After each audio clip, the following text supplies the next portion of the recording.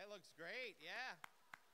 Next Saturday from 12 till 3 is our free pumpkin patch. So we hope you all can make it to either help, come and see what we're doing, connect with the community, just see how it goes. This will be our first time doing this. So we'll be really excited to have you here. And if you even want to get here around 10, you could even get some little exercise and help us carry pumpkins outside. So that will be a big help for those that are doing the pumpkin patch. But anyways, good morning. Welcome to Downriver. Also, welcome to our online congregation. We're happy to have you today. My name is Bill Curtis, and I'm your host this morning. And we are here at 14400 Beach Daly Road, and we are so happy that you're here. Inside, or on the back table, you will find a Connect card. You're welcome to fill one of those out so you can stay in touch with what's happening at Downriver.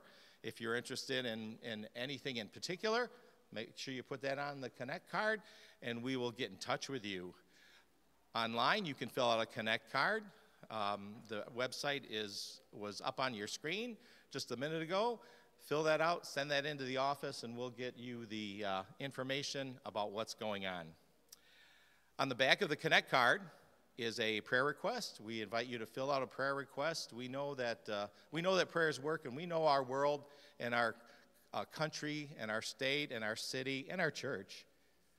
We need a lot of prayers, and they work. So fill that out, submit that, and our prayer team prays on all of these prayers every week during their meeting and also all throughout the week. So take a minute to do that. If you're online, you can fill out there's a 24/7 prayer request line. You can submit a prayer to that as well. We are a very giving church here at Downriver. There is I'm going out of order here. On November 5th, we are having our annual church conference. And I believe that will be here at the church, and everyone is invited to attend. That's where we talk about the leadership of the church, who's on different committees. We talk about what's happening at the church. We approve the pastor's salary. We approve the staff salaries. We do a lot of administrative things at the church during that conference. And I believe Reverend Toddy, who is our district superintendent, will be here to host us for that day, to guide us through our church conference. So you are all invited to share your input, share your thoughts, and just be part of Downriver Church on November 5th. And 4:15, the SPRC meets, which is really the PRT team. We call it here as People Resources Team. At 4:15, and then at 5 will be the church conference. So I hope you can make it.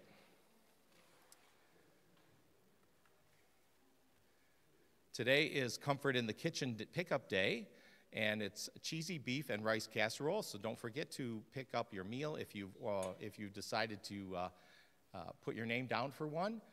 Lindsay's prepared those and has them ready for you to take.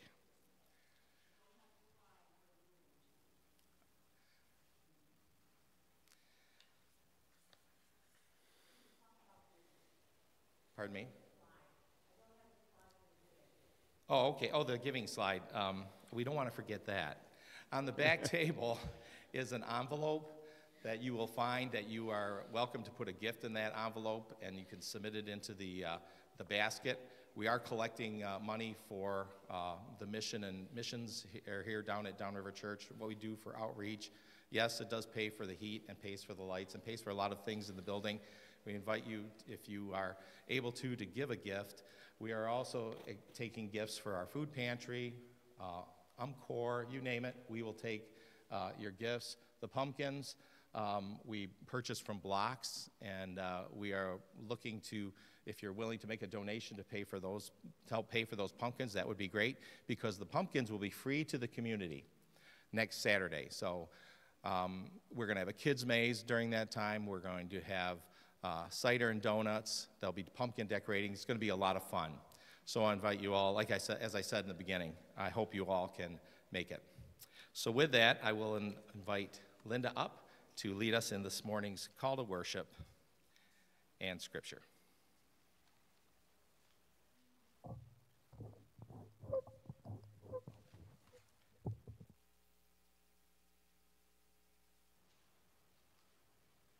Good morning, everyone. Please join me in this morning's call to worship. Jesus said we should love each other as he loves each of us. God rejoices at our love and compassion for others. Sometimes we let prejudice and fear get in the way, but when we fully confess our sins, God will forgive us. Let us worship God and rejoice in God's love. Let us praise God who forgives and restores us to life. Amen. This morning's scripture reading is from Galatians chapter 2, verses 11 to 21. When Cephas came to Antioch, I opposed him to his face because he stood condemned.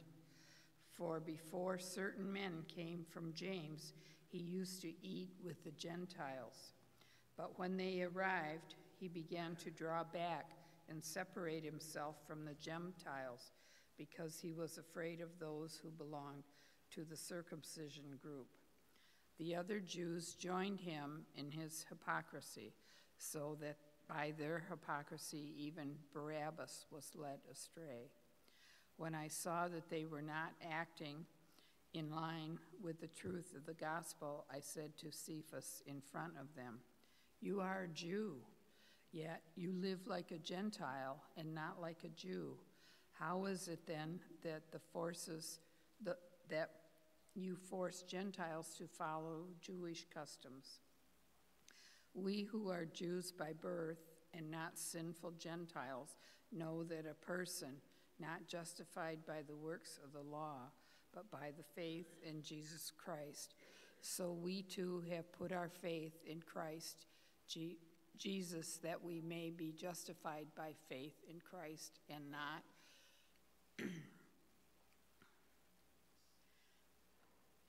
by the works of the law, because by the works of the law no one will be justified."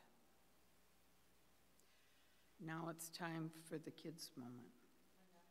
Oh, but if in seeking to be justified in Christ, we Jews find ourselves also among the sinners, doesn't that mean that Christ promotes sin? Absolutely not.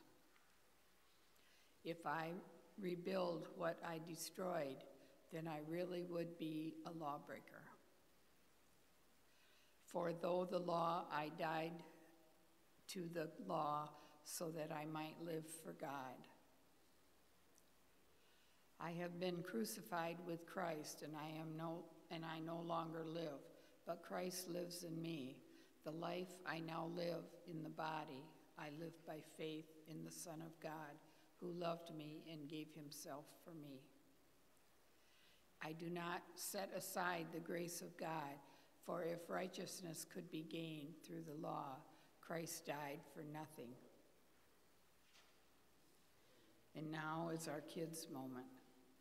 If they'd please come forward. Good morning, good morning. I'm going to stand up here, you guys, because I have like a sinus infection. And so if you guys could just stand. Yeah, if you guys could just stand and kind of look towards me a little bit. I'm going to teach you guys a prayer today. I know that you probably already know it, but it's a prayer for food. Does anybody know how to do the Superman prayer? Huh? Who knows how to do the Superman? You know how to do the Superman prayer? Oh, yeah, Elaine does. So here we go. I'm going to teach you the first couple stands of the Superman prayer. Ready? Thank you, God, for our food. Thank you, God, for our food. For the friends we meet. For the what we have. Thank you, God, for our food. Shh. Now listen.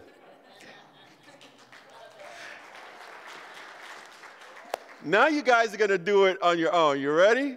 You ready? And you got to be really, really loud. I know we have a camper counselor in our midst. Desire, my daughter, she knows it too. So let's go. You ready? You ready? Here we go. Thank you, God, for our food. Y'all can help too. Thank you, God, for our food, for the friends we meet, for the food we eat. Thank you, God, for our food. Shh. Woo, I got dizzy. You know, we should have did something before we did that. Do you guys like McDonald's, like French fries? You like, you eat McDonald's every day? No? Okay, well, I have a gift for you today. In the first row to my left, on the first row under some pumpkins is a gift card for McDonald's. But you can't get 2 or 3 gift cards. You can only get one. So if you would help them, Lindsay, find their gift cards for McDonald's. It's under the first row of pumpkins. You guys, look. Go get your gift card. And you can, look under one of those. You got one? That's one for you. That's one for you. There you go. There's some more. There's some more. Did you get one? There. Yeah, there's one. Is one over there? Yay! All right. I bet you next time when I call for children to come up, I get some adults. So you guys have fun today. We'll be praying for you. And remember the golden rule, always say, Pastor John, 2 cookies. They're packed already? They're in my office already? Let us stand and let us worship. We have a couple of songs before our message today. I'm going to hide over here.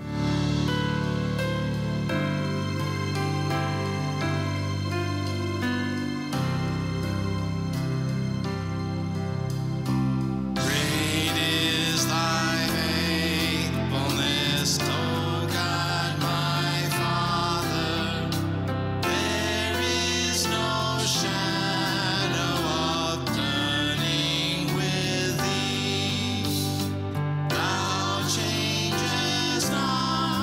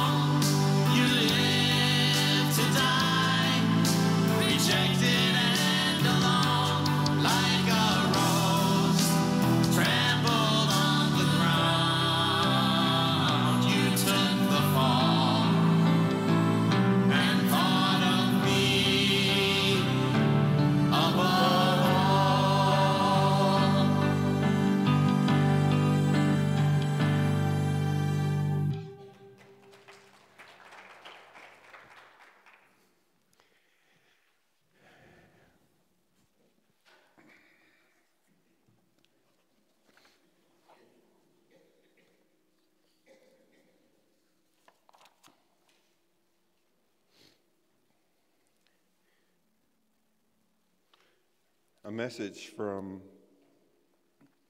our Bishop David A. Bard. Dear friends in Christ in the Michigan Conference of the United Methodist Church, I greet you in the name of Jesus Christ, who is our peace and who encourages us to be peacemakers when he says, Blessed are the peacemakers, for they shall be called children of God. Early in this century, an acronym to describe our changing world gained worldwide currency, VUCA. The world moving into the future is likely to be volatile, uncertain, complex, and ambiguous. This past weekend, the world again experienced violence when Gaza, Hamas fired thousands of rockets into Israel, and Hamas fighters from Gaza invaded nearby Israel towns. Over 900 people have been killed and over 2,500 injured. There have been reports of rape and torture, and over 130 people, including women and children, have been taken hostage. Much of the world has expressed outrage over these actions, for which there are no moral justifications. Let me be clear. These actions are morally unjustifiable and deserve condemnation. It is also true that the historical background is complex. While we cannot let that complexity blunt our moral outrage, we must continue to wrestle with the realities that make peace so difficult and exclusive in Palestine and Israel. Among the realities that make this situation complex are the long histories of both the Palestinians and the Jewish people. These histories include dispossessions, oppression, and deep trauma. Deep injustices have often marked the history of Israel's policies towards the Palestinian people. Recent Israel policies encouraged the ongoing formation of Jewish settlements in Palestine's territory, have deepened resentment and injustice. One Israel journalist described the current policies as establishing a government of annexion and dispositions. Will the Israel response to this Hamas attack be measured and proportionated? Thus far, retaliatory strikes have killed close to 700 people. We mourn with those grieving in Gaza. Prior invasions from Israel, from nearby countries, and terrorist bombings are part of this complex history. Among Israel's citizens are survivors of the Holocaust and family members of those who died during it. Regional policies added to this complexity, including the power struggle between Saudi Arabia and Iran and its influence on Israel and Palestine actions. I think we must seek to hold together an ambiguous condemnation of this recent attack, a recognition of the complexities of this region of the world, and a deep desire to achieve justice and peace coexist. Our condemnation of these recent Hamas actions does not mitigate our concern for justice for the Palestinian people and concerns supported by our conference resolution last summer. In the name of Jesus, we remain committed to peace, a peace in which Israel and Palestinians coexist and seek to flourish together. The social principles of the United Methodist Church states this: we deplore war and urge the peaceful settlement of disputes among nations. We yearn for the day when there will be no more war and people will live together in peace and justice. Let us pray out of this deep yearning for peace and justice and a better world. As we pray deeply for peace together in this volatile, uncertain, complex, and ambiguous world, may we also pray for the hearts and minds large enough to grapple with all the complexities that comfort us as we pursue what makes for peace. May we remain committed to hearing and following the call of Jesus to all the peacemakers. Bishop David Bard. This is my song, O God of all the nations, a song of peace for lands afar as mine. This is my home, the country where my heart is, where are my hopes, my dreams, my holy shrine. But other hearts and other lands are beating with hopes and dreams as true and high as mine. My country's skies are bluer than the ocean, and sunlight beams on clover, leaf, and pine. But other lands have sunlight too, and clover, and skies everywhere as blue as mine.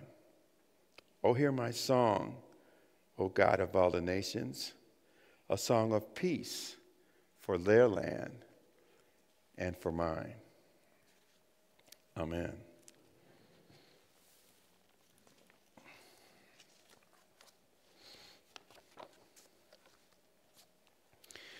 Thank you for praying for me. Last week, I helped some of the guys deliver some of the pumpkins, as you can see. Let's give a round for those guys who came and helped with the pumpkins. Right after that, I got a sinus infection. Yeah, right. And I was down until today. Today is my first day up. Today is my first day vertical. Today is my first day with the help of my loving wife who took care of me through all of those days. I know I got on her nerves. I'm sick. I want some juice. I want some water. Ding, ding, ding. Where are you, Nurse Deborah?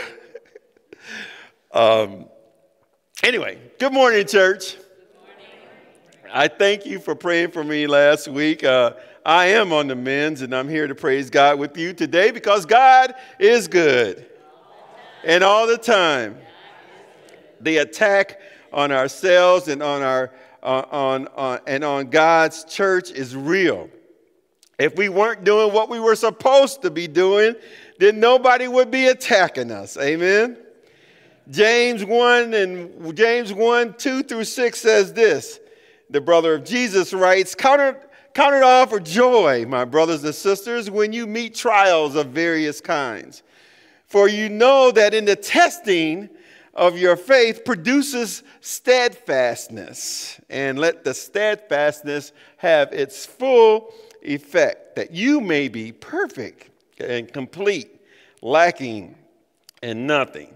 Now, I need to talk to James about that because I'm not perfect, and I am definitely not complete. But I thank you for praying for me anyway. I'm trying to move towards that, as everybody is, right?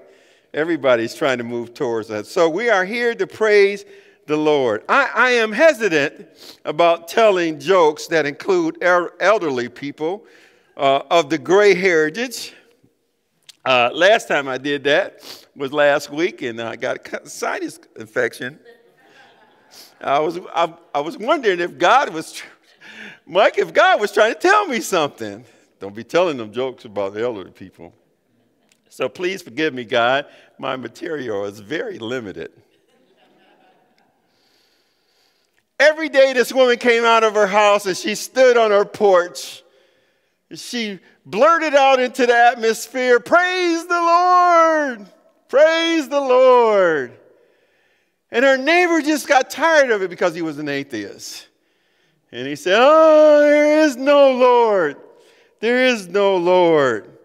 But she would not miss a day, and she would come out and open up her door, "Praise the Lord! Praise the Lord!" And he just got tired of it. So one day she came out of her house and she said, "Praise the Lord. I'm hungry and I don't have any food. Lord, deliver me some food." And the guy said, "This is my chance to prove to her there is no God." So he ran and he got some food and he packed it all up and he put it on her porch. And the next day she came out, she said, "Praise the Lord, praise the Lord. Oh, thank you, Lord, you brought me some food." And he jumped out of the bushes and he said, "Ha, I told you there was no Lord. I'm the one that bought the food." And she looked up and she said, "Praise the Lord. You sent the devil to buy me some."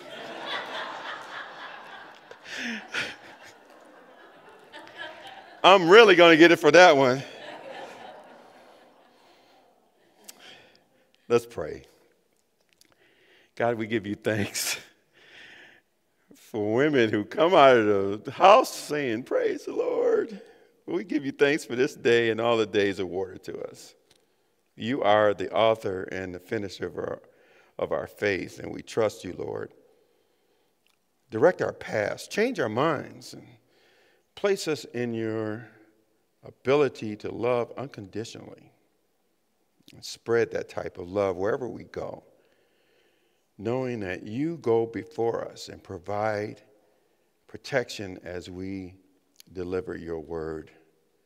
God, we just thank you for this day and thank you for those that are around us. We are reminded by that prayer that you have taught us. Our Father, who art in heaven, hallowed be thy name. Thy kingdom come, thy will be done, on earth as it is in heaven. Give us this day our daily bread, and forgive us our trespasses, as we forgive those who trespass against us. And lead us not into temptation, but deliver us from evil. For thine is the kingdom, and the power, and the glory forever. Amen, amen. I always do something where I lose my whole sermon on this thing. Electronics is not my style, so I'm glad I got my nephew Jake here today. I can throw this thing to him and he can get it back up for me. Last week, we read where Paul had planted good seeds of the gospel of Jesus Christ in Galatia. And in Galatia, the church started. Paul left, and then he came back only to find out that the Jews and Gentiles had been misled into following, remember last week, a different gospel, right? And Paul quickly addressed both sides of the conversation about the law and being accepted because of it, and grace or adoption and being accepted because of that, or being one in Christ. The law taught us how sinful we are and why we need a Savior. Jesus teaches us that he is that Savior. To me, that's simple. Is that not simple to you, church? You can answer. That's simple to you. The Jews thought that the works that they did might make them eligible to receive the heavenly gifts of eternal life. That is a gift. You know that, right? Eternal life is a gift. It is given to you not because of what you've done or what you will do, but it is given to you by your faith in Christ. Amen. James, the brother of Jesus, teaches us this. What does it profit, my brother, my sister, if someone says he has faith but not have works? Can faith alone save him? If a brother or sister is naked and destitute of daily food, reminds me of the joke, right? And one of you says to them, "Depart in peace, be warmed and filled," but that person doesn't give that person in need anything, then what does it profit? Thus also by faith itself does not have works. If faith does not have works, it is dead. This is the brother of Jesus giving us this knowledge. And so last week we gave examples of how works without faith is dead. Remember when we talked about Martin Luther with all of his prayers, right? With all of his giving, with all of his sacrifices, with all of the rituals he did, all of the stuff he did to be next to Jesus, all for nothing? It wasn't until the movement of the Holy Spirit that Martin Luther realized that faith in Jesus was what the gospel was all about. The Protestant church was born. It wasn't born out of works. It wasn't born out of faith. It was born out of both faith and works together. The gospel was preached out of the Protestant church. Faith without works is dead. Remember Jesus when he said to the woman who was bleeding for 12 years, who touched the hem of his garment? You remember that story? What did Jesus say? Your faith has made you well. I think last week we understood Paul's position of the importance of delivering this type of message to both Jews and to the Gentiles alike on what the true gospel of Jesus Christ was. I think we identified the true gospel with, I think maybe one word, love, right? Love.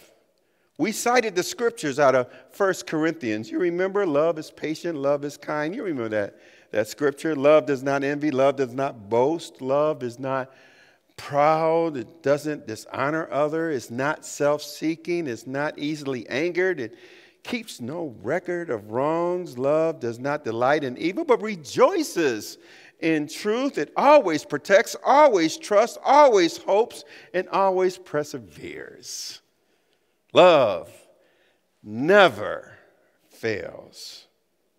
And out of all these, faith, hope, and love, the greatest of these, says the writer, is what? Is love. The greatest is love. Paul loved both the Jews and the Gentiles and believed that in faith in Jesus, there was room for both of them that started the church in Galatia. Paul exhibited this love in bringing them both together. In an attempt in the letters of correction to the church in Corinth, Paul describes what that word really means. We all know it to be the epitome of the definition of those who study the scriptures. Love never fails. Get that, church? Love never fails, ever. So in the last week in our world, we find a world that never fails, has that word, that love that has never fails, kind of falling short, it seems. In Gaza, thousands have been killed, many taken. Israel, Palestine, a war on the horizon, if not happening at this very moment. And what about in Ukraine and Russia, where troops continue to destroy every ounce of life it comes into contact with? And in the states, our own battles in a legislative, in a judicial, and executive branch in our own governments. A pulsating stand-up strike that is leaving companies idle and workers wondering. Our southern borders,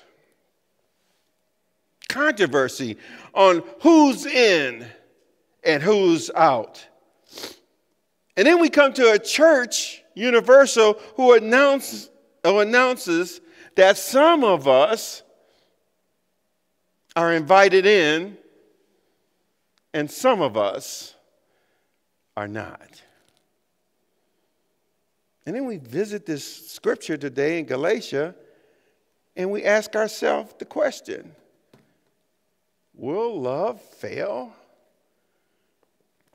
Will love fail the United Methodist Church? Will love fail in Gaza? Will love fail in Ukraine? Will love fail on the picket lines right down the street from us and in other states? Will love fail? I think out of this story today, we can probably gravitate towards that answer. You see, I think in this scripture today was the very first, I would like to call it, I'm trying to be nice here. It was the very first church fight. You guys know this. You know, you guys are privy to many a times there were disagreements in the church, haven't you? Right. But this was the first church fight ever. You see, Paul had knew that the Jews that came from Jerusalem, they came with the law. They knew that the law was the only way into heaven because they worshiped Abraham and they knew who Abraham was, and they knew that they had begotten from Abraham and Sarah. And the Gentiles knew that they were belonging to Christ because they too were from Abraham, but they were from Abraham and Hagar. You know, Abraham had went out on it. Well, you guys know that story. Anyway, so they knew that they were belonging to Christ. But the controversy was this. Well, who's in and who's out? Humans really believe that they have a hold on God's church.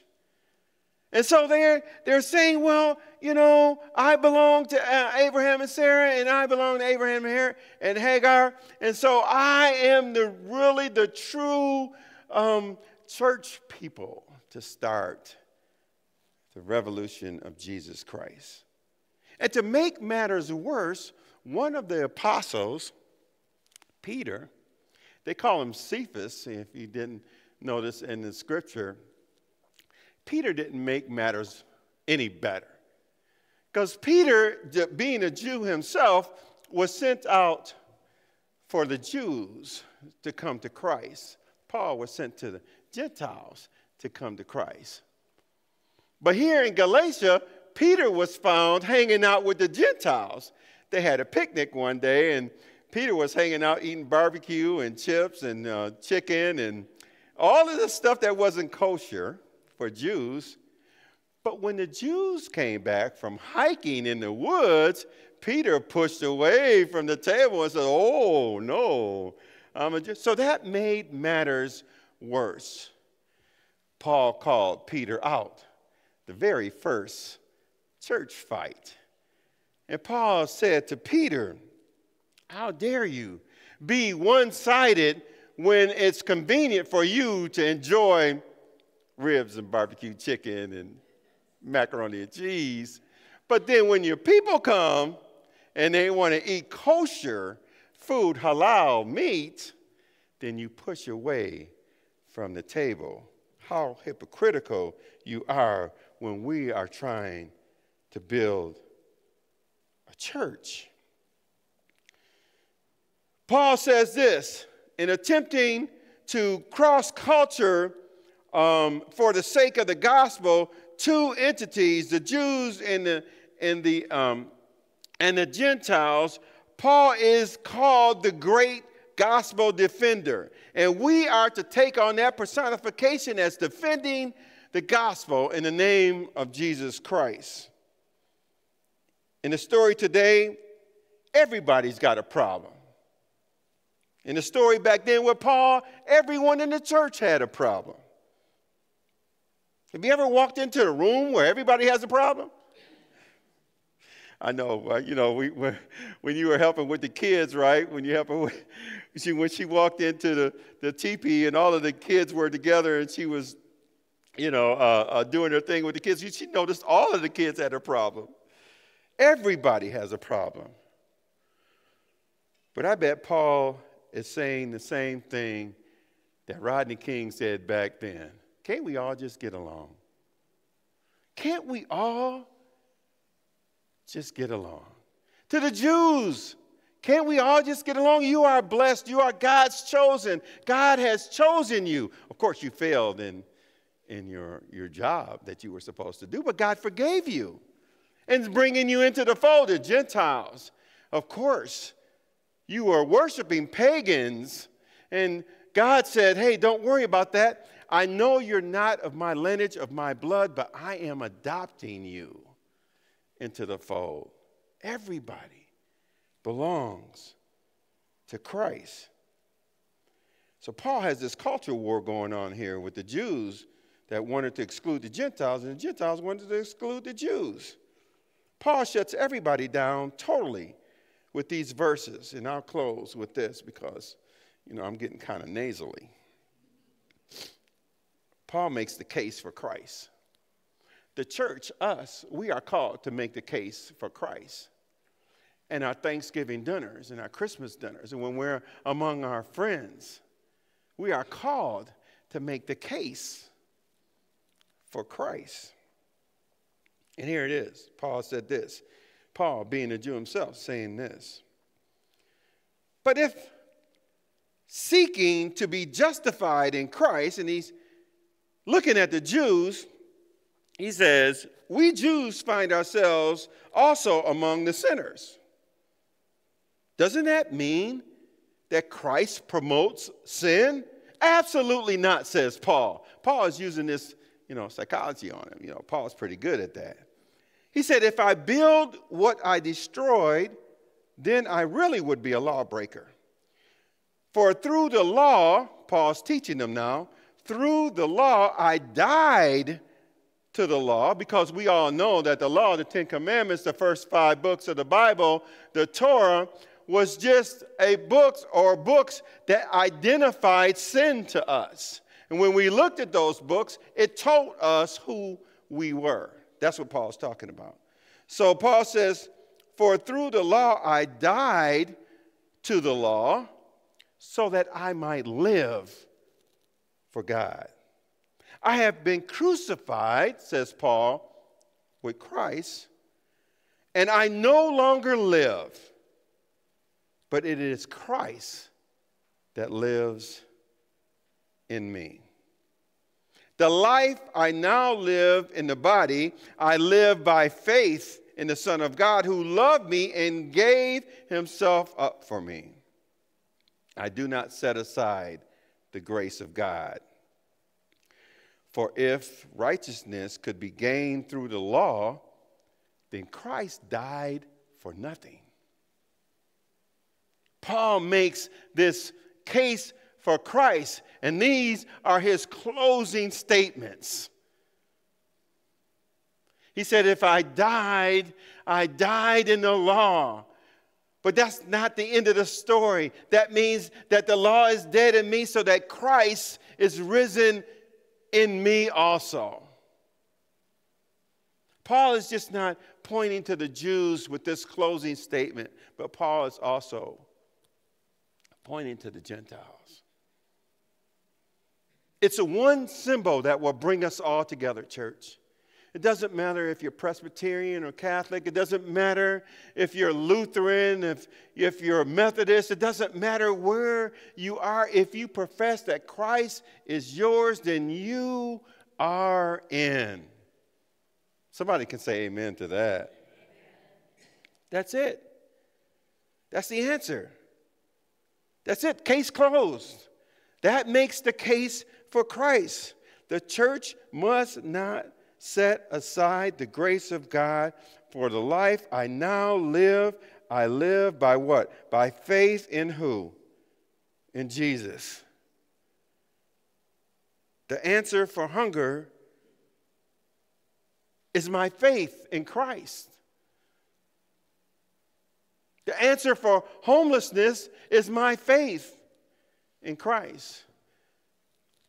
The answer for the war between Ukraine and Russia, you know what it is? It's my faith in Christ.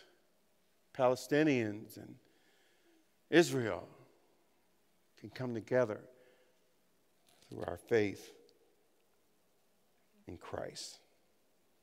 The answer for any injustice is our faith in Christ. The church takes the lead.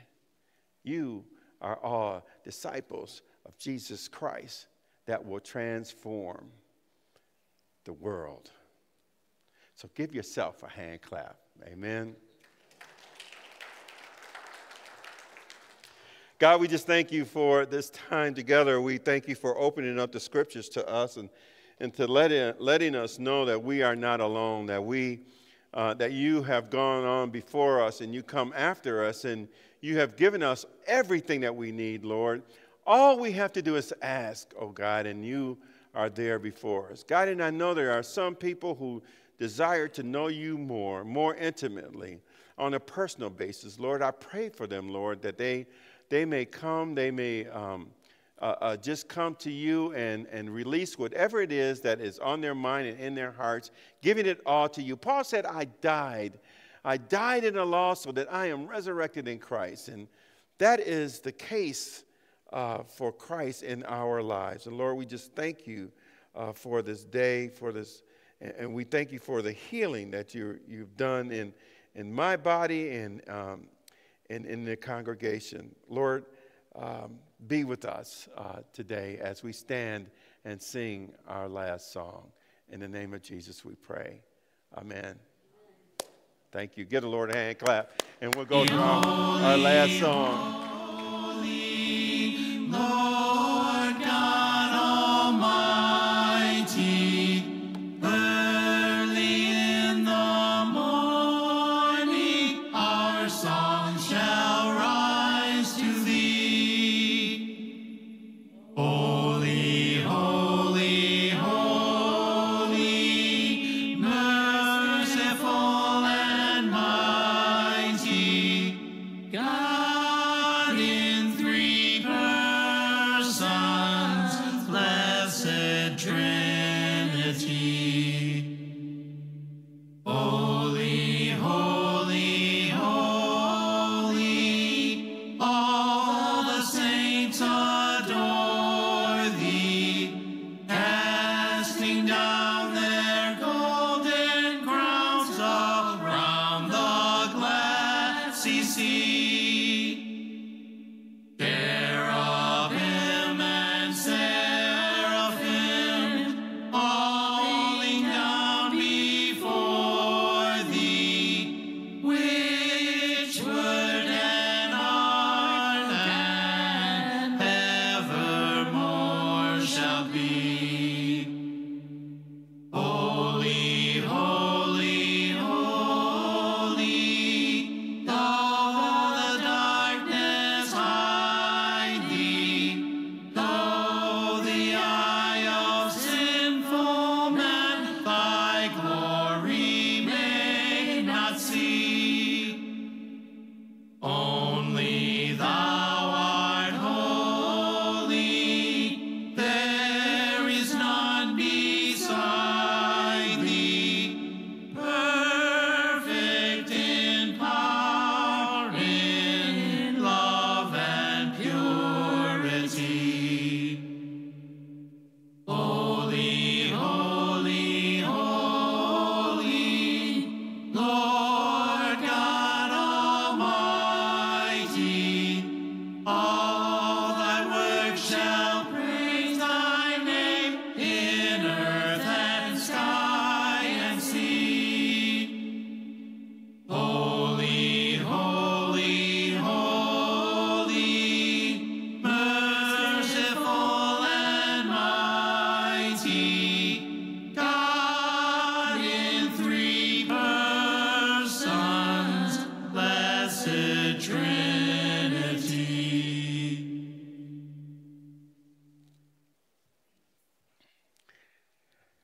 I so much want to hug you when I come down, but because of my sinus infection, I cannot. So can you give me some air hugs?